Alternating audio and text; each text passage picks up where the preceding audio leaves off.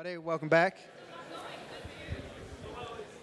It is my absolute pleasure to introduce Petra Smith. Petra is a security culture specialist who is currently a security manager at Sharesies, and Petra is here to tell us about the incident that saved Christmas. So can I please get a warm round of applause for Petra?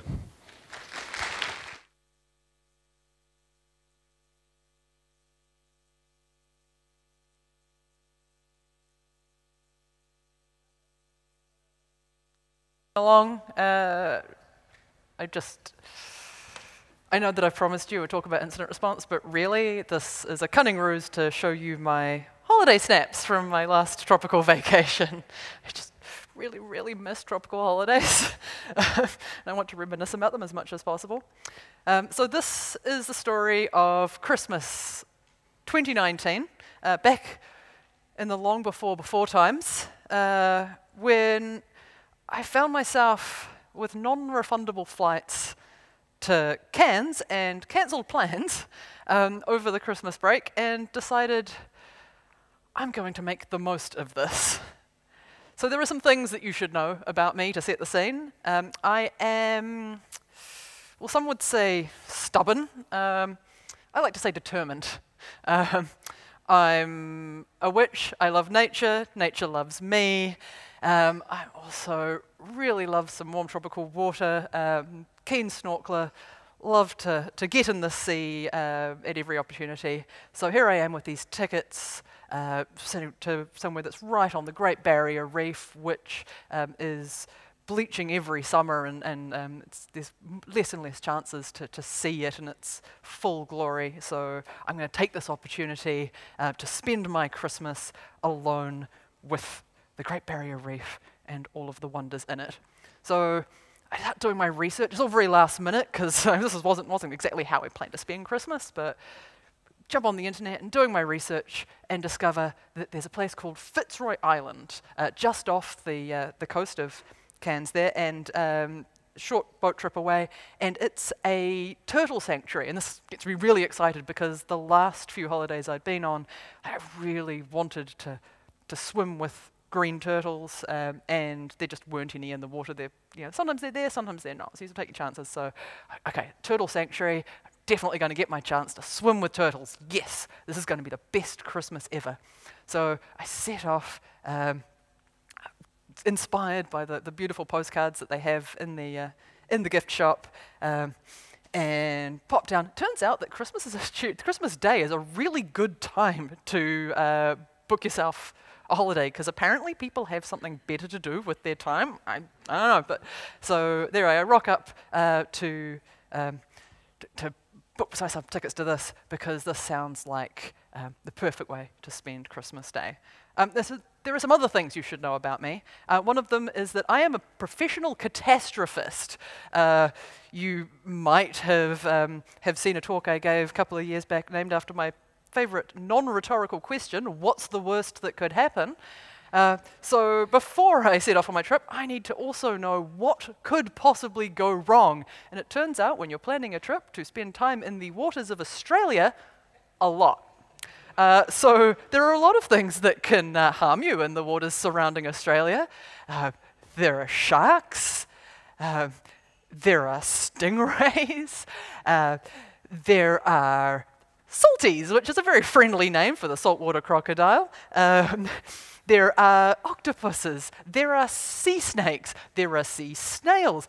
Did you know Australia has a venomous sponge? So at this point I'm like, this is cool, what have I done? But it turns out the biggest threat to swimmers in the waters of tropical North Queensland is what they affectionately, again with the affectionate pet names for these things, affectionately know as stingers, or box jellyfish. And there are two species of box jellyfish that can do you harm. One's fairly large, and one of them's about the size of your thumbnail. And they both have these long trails of sort of rows of tiny little stings that can get into your skin, pump it full of venom that can cause a lot of pain and can even kill you. So they're the biggest risk to you. Now, as you might remember from what I was telling you earlier, I'm stubborn. I mean, headstrong, I mean determined. And so I was not going to let the possibility of deadly wildlife put me off the trip of a lifetime. So I pop down to the place where you hire the gear for these trips, and I got myself something called a stinger suit, which is sort of like a giant lycra onesie. It got a hood over your head, it's got little mittens and booties, it covers every part of you in thick lycra that the stings can't get through, except for the bit of your face where the snorkel's going to go, and basically a little bit of chin around where that doesn't cover. So there's very little skin exposed to get stung by one of these things. Some of the islands have stinger nets around them, it's just sort of like just a giant sieve around, but because it was a turtle sanctuary, the island didn't have one of those because the turtles are bigger than the jellyfish, so they couldn't come in and out if they had one of these nets around it. So I'm ready for my trip. I'm so excited. This is going to be the Christmas of a lifetime. It was a beautiful day when I wake up in Cairns that morning and head down to the jetty. And I pop into the little shop where you can hire the gear to pick up my snorkel and my flippers and my stinger suit. And I figure, you know what?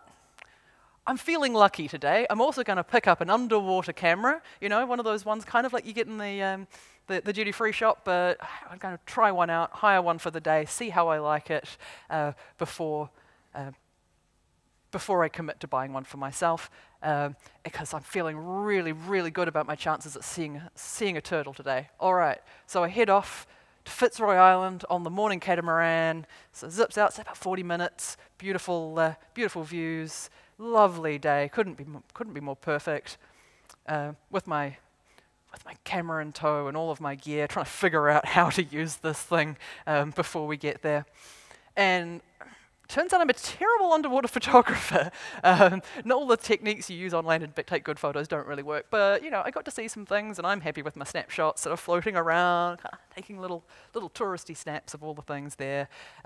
Saw some tropical fish, saw some corals, which aren't necessarily much to look at, but what's really impressive about these is they grow millimeters a year. So there are some of these boulder and plate corals that are kind of a meter wide, which means they're thousands, hundreds, maybe even thousands of years old, which is pretty exciting to see them there, and some beautiful soft corals there. And then I'm really excited about this one. Baby giant clams, a really threatened species, and you can see how they close up as you float over them, as they sense someone coming near them. And there's this little hint of phosphorescence there.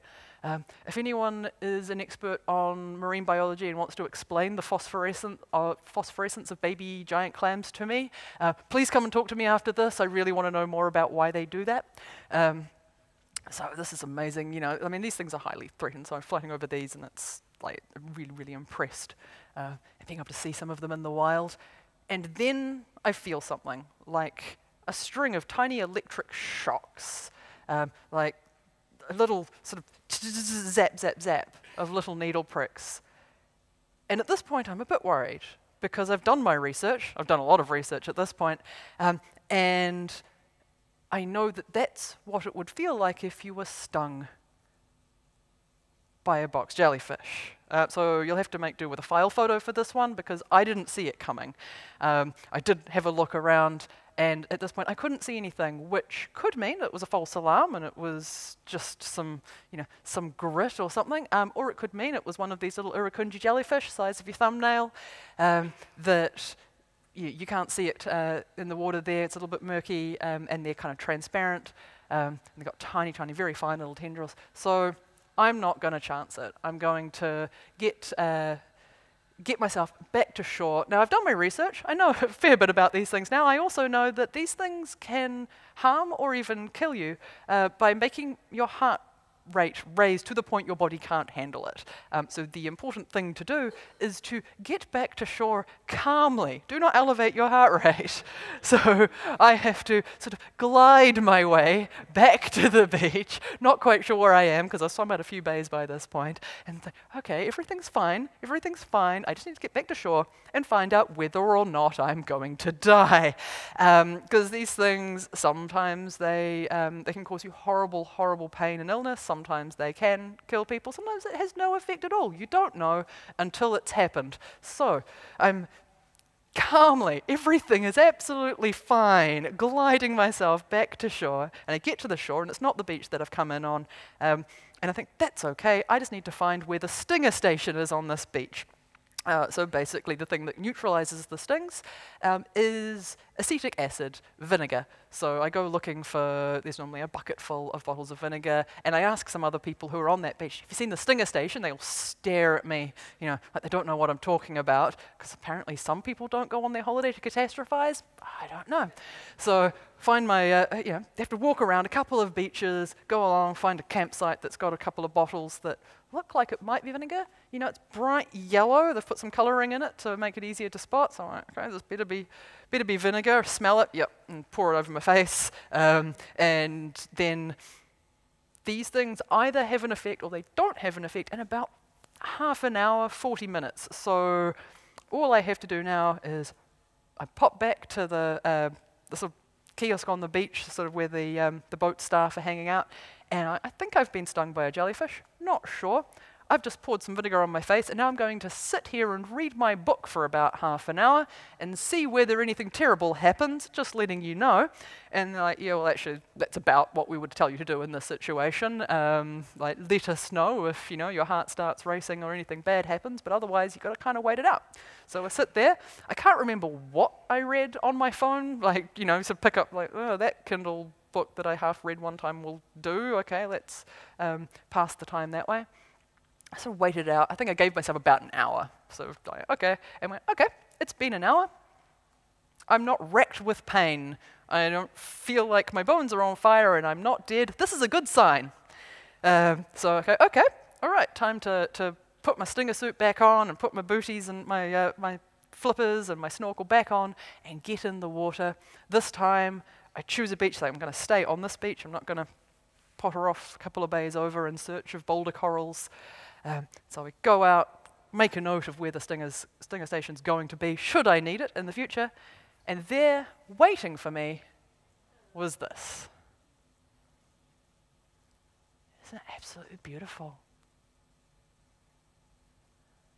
And I was able to have this opportunity for the Christmas of a lifetime to live the dream of swimming with this beautiful green turtle, because basically I had formulated an incident response plan that I was then able to carry out without even realizing it. Now, I'm not completely reckless. The next day I decided to play it a little bit safer, and instead popped up to the rainforest and hung out there. Nice caged bird enclosure, although Sally, the little galah on the left, if you stop patting her, she will bite you really hard.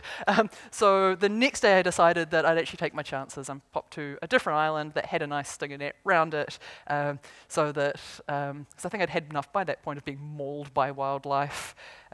So pop back to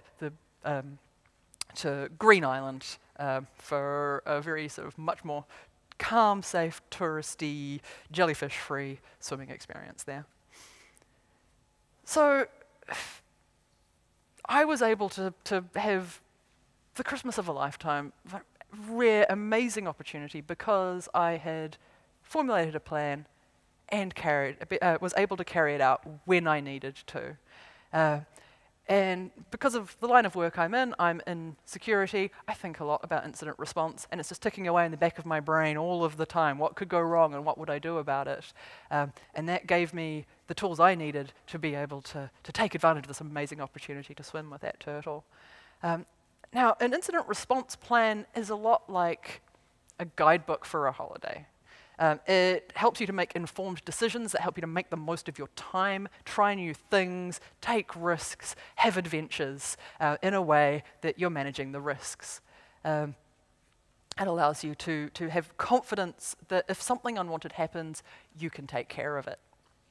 But a lot of businesses that I've worked with, I used to be a consultant for a long time, I'd go talk to the dev teams and they'd say, oh, we don't need a plan. If something happens, we'll just get a bunch of smart people in a room and we'll figure it out. Show of hands, who works somewhere where your incident response is basically this? A few, yeah. Yeah, I mean, we all kind of, and you might be fine. You might be fine, but you might not. So do you need an incident response plan? I reckon you do. Basically, if you're working anywhere where you've got more than one person on a project, you probably need an incident response plan. If you ever have a person who forgets things when you're getting ready and you realize you forgot to pack your toothbrush, yeah, you need an incident response plan. If you're not great at under pressure with someone looming over you going, when's that going to be ready? I need you to do that now. This is, we've waited too long, get it back up, and you need to hold them back. Yeah, you probably need an incident response plan to help you with that. They really are a saver of sanity and time and brilliant things to have. Big fan of them. So if you're not familiar with incident response plans, let me take you through the basic steps that make up an incident response plan. So they're a bit of a cycle, and it starts with preparation. It's a little bit like having you can't pack the civil defence kit after you need it. There are certain things that you need to have in place in order to do your incident response. If you're planning to be able to restore something from backups, you probably should be creating backups. If you're going to rely on people being able to get in touch with each other, you should probably have their contact details somewhere in advance before you need them. So start with knowing what kind of risks you're going to be facing, have a plan of what you'll do when those risks happen and what resources you're going to need, get them ready in advance, make sure that they work and that they're going to be ready for you. And then once something does happen, you'll be in a place to find out about it and know more about it and decide what you're going to do with it. The investigation stage of an incident often involves a lot of coming up with a hypothesis and then confirming it so that you know what you're actually dealing with, what the scope of it is, what kind of incident is, what it affects, and importantly, what it's not affecting, so that you're not fixing it in one place without realizing that it's actually in 4 different places at once and you've missed a few of them. So coming up with those hypotheses that you're going to test in the next stage, you go into that containment phase, just like Sarah talked about yesterday, and then amazing talk about blameless culture. You want to stop something from getting worse so that it's manageable and you can deal with it. So the containment phase is all about making sure that the impact is managed, both the scale of like a technical incident of, you don't want someone who's in your system to move to a different part of your system, but also containing the impact of the reputation, the reassuring those people who are going to be looming over you saying, is it fixed yet? Is it fixed yet? Is it fixed yet? Having some good comms there to let them know that yes, we're working on it, we'll let you know in another hour how it's going on.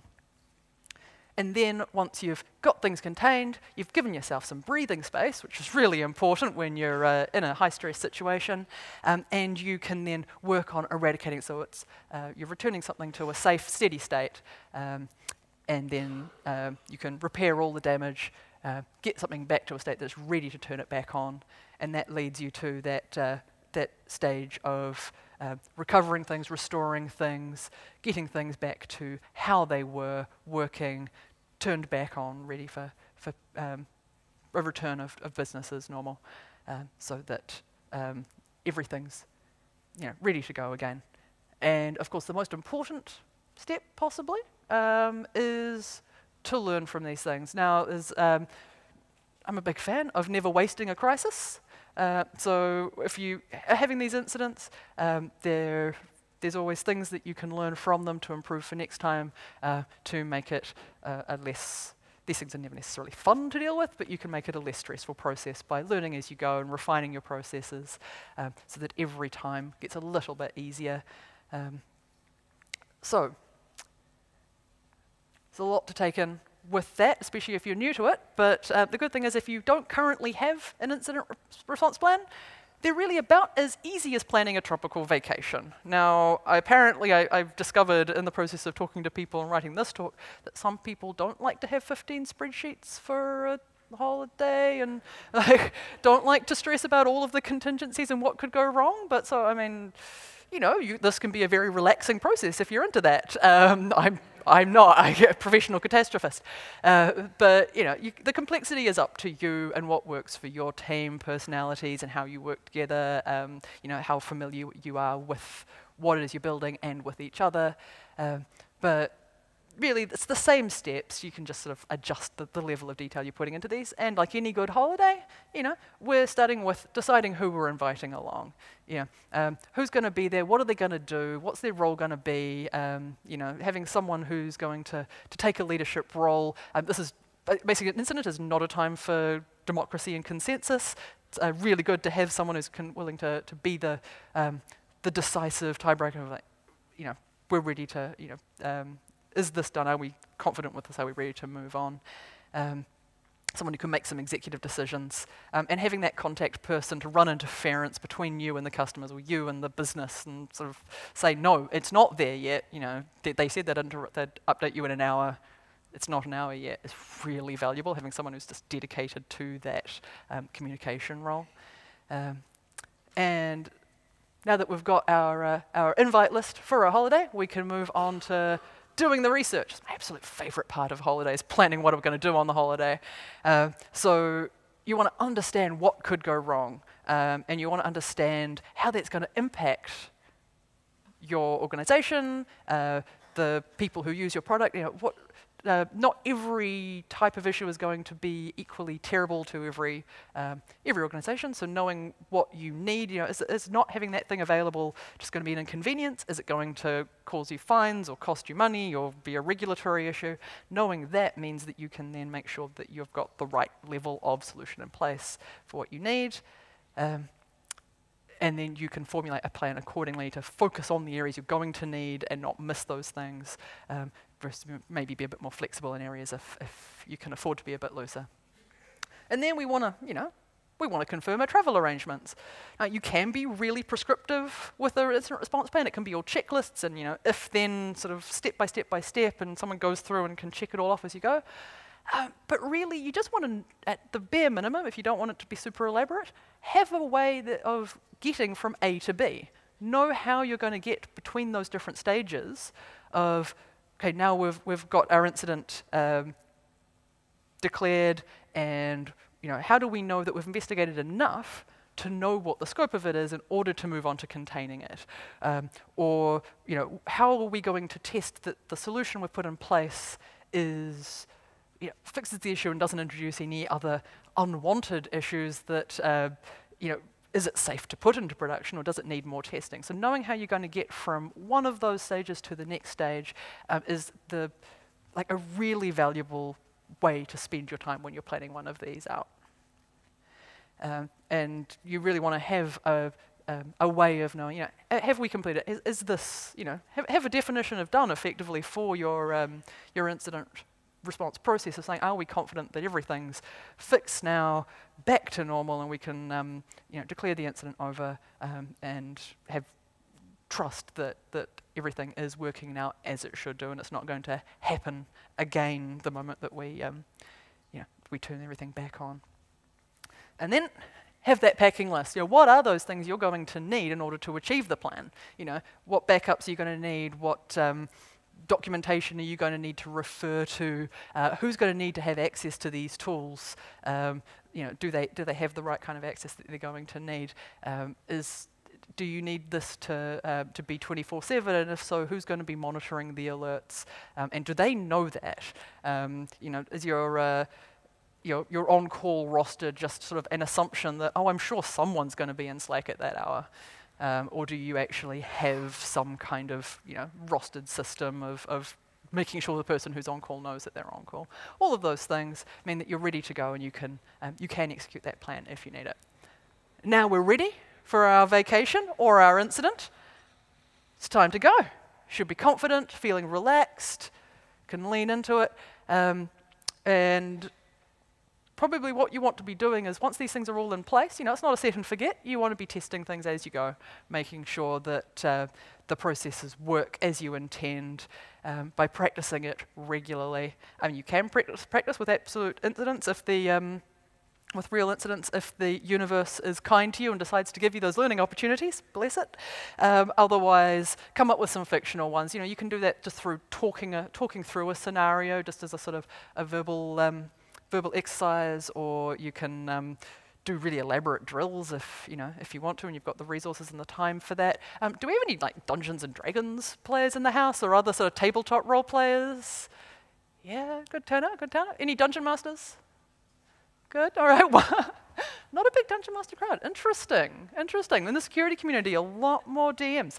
Yeah, so like if you're into tabletop games, like taking that format can be a really fun and engaging way of testing out a scenario where the story unfolds and you don't always know what's happening because there's some meanie who's throwing confounding factors at you.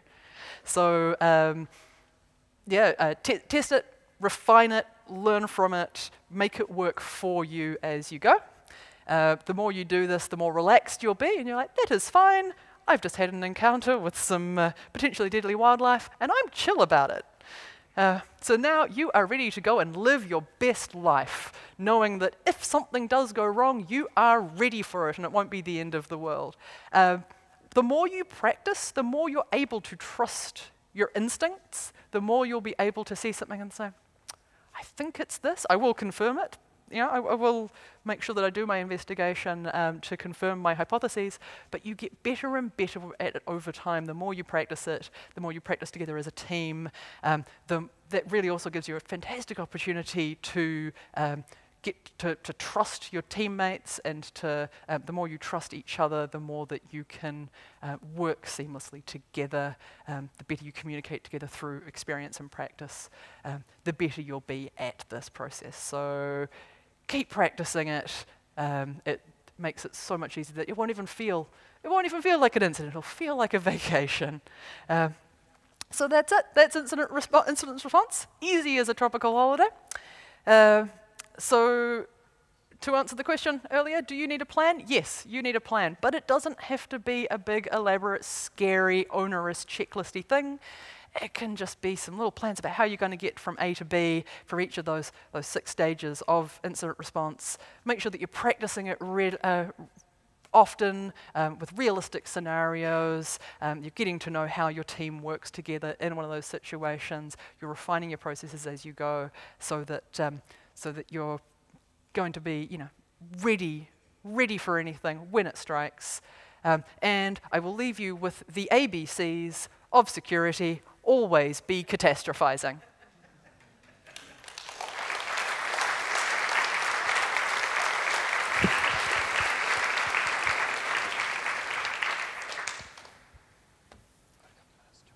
You take one or two. Got a couple of times for questions.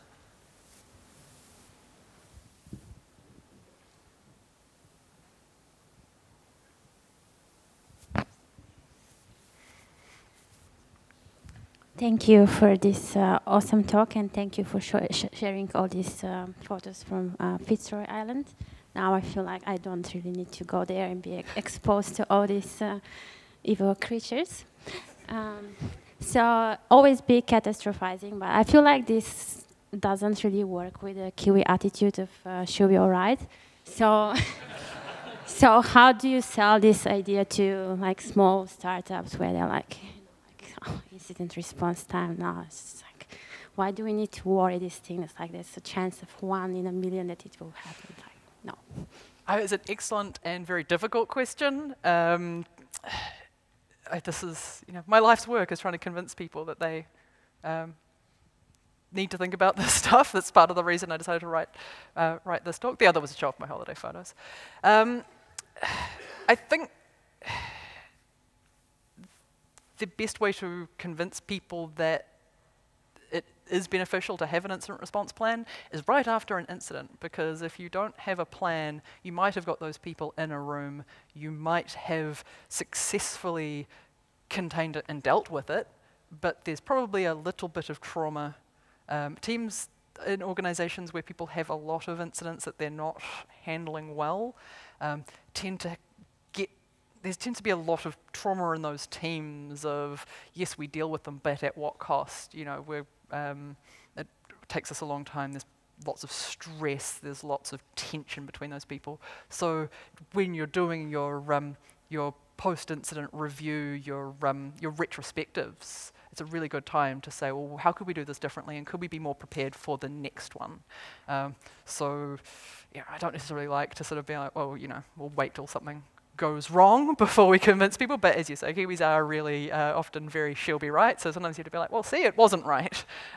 Or, yes, we got lucky, but wouldn't we prefer next time to not be lucky and instead be ready? We got one more question? Anyone? Or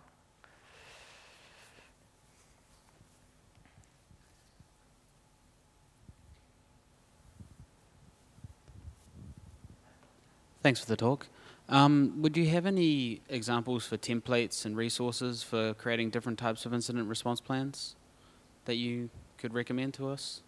yeah, cert.nz are really amazing. Sort of there's a government department that's agency that's tasked with making the internet safer for all New Zealanders, and they've got great resources on their website that have sort of got basically some of these high-level points that is useful for a starting point.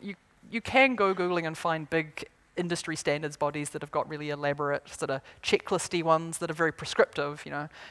You check this thing, then you check this thing, you check this thing, which tend to be for very specific types of environments and often very enterprisey, you know, kind of all Windows kind of all the time, which might not work for all organizations. But so taking that lighter level approach of those 6 subject headings, that prepare, investigate, going through those, and just having just those high level plans is a really good place to start. And yeah, I would go on to the cert NZ. I can't remember whether it's NZ cert or cert NZ. I should have looked this up. .gov.nz and look for incident response, and there's some tips on there as well, which are quite a good starting point. Leave it at that.